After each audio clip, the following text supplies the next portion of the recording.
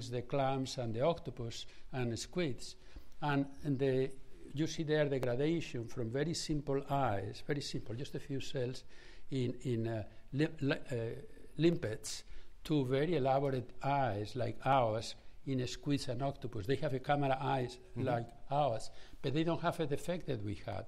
Because of the way the eye evolved in vertebrates, the nerve forms inside the eye cavity.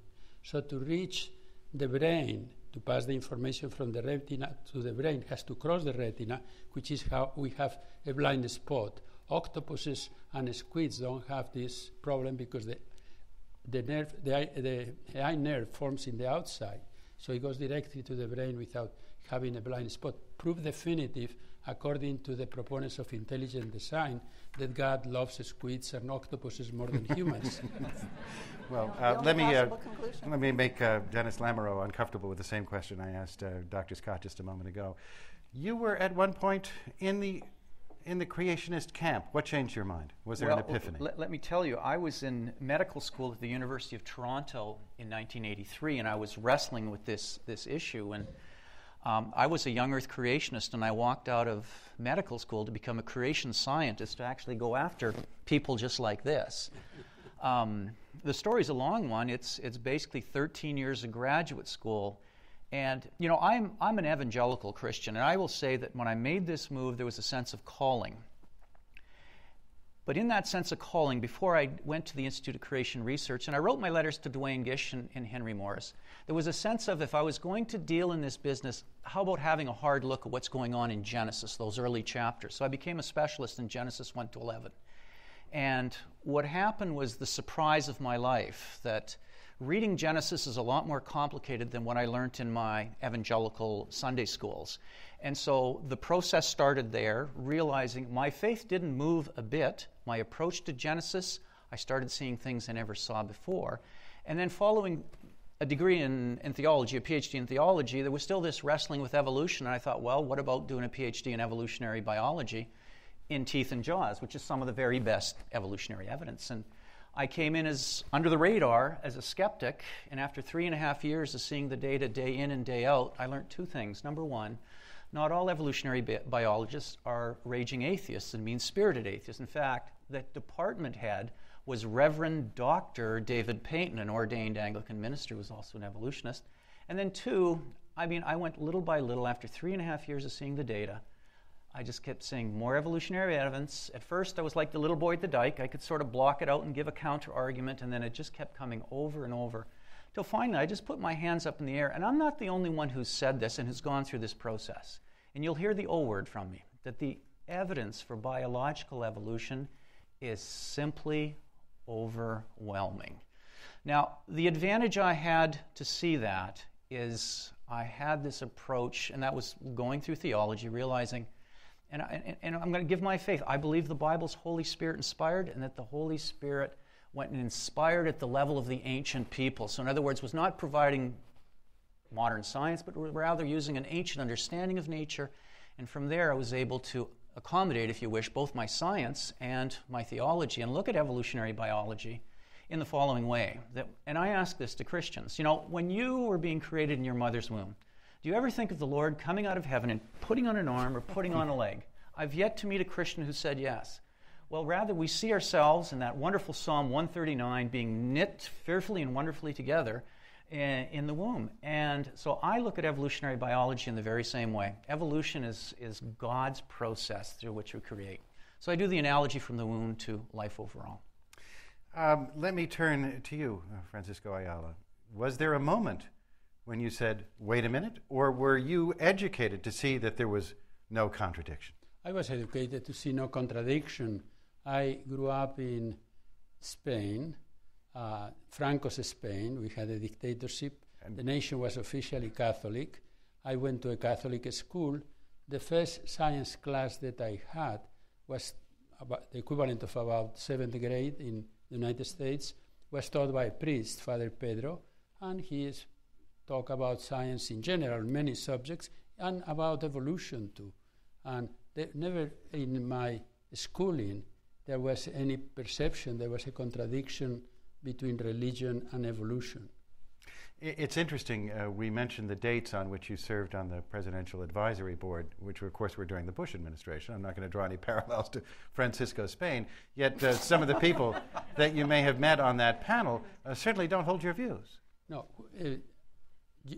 I served in the panel of advisors of science and technology during the 8 years of the Clinton administration. Oh, you'll forgive me. Yeah. I was presented the National Medal of Science by President Bush in the first year of his presidency at the White House.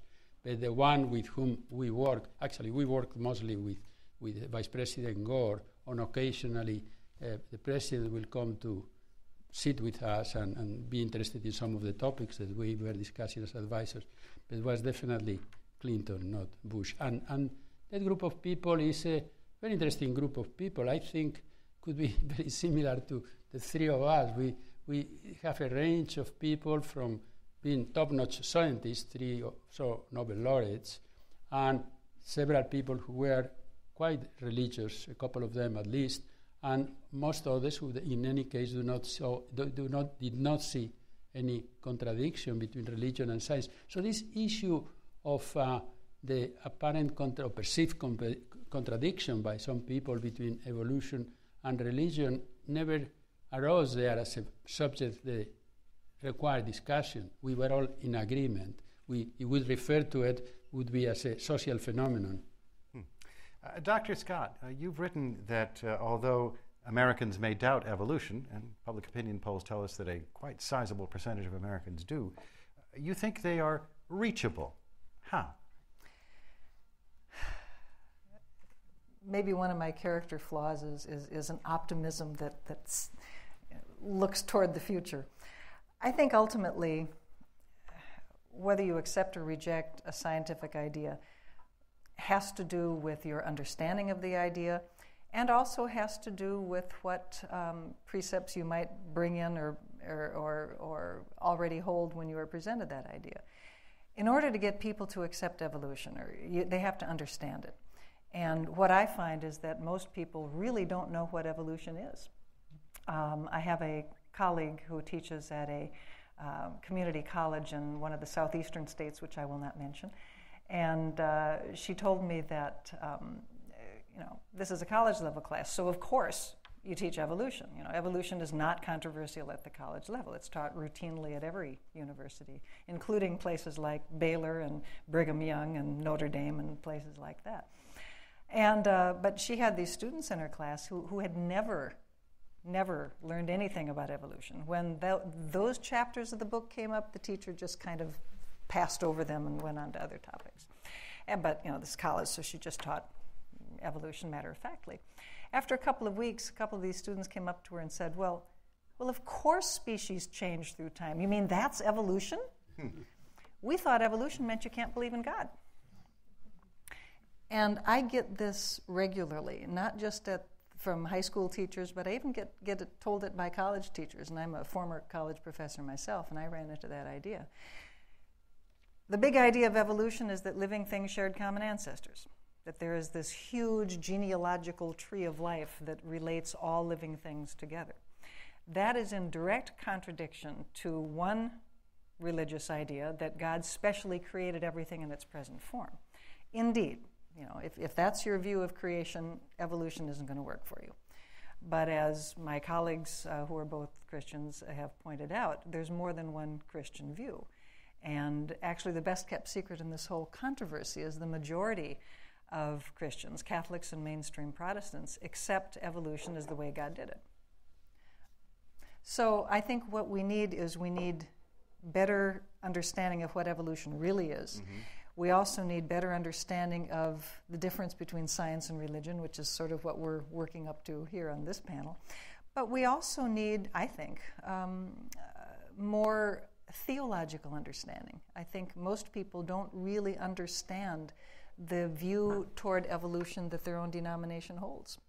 Well, Dr. Lamoureux, let me turn to you, because to some degree this is also a reaction of people saying, you are telling me what to believe. You are telling me I must believe this, and I don't hold with that.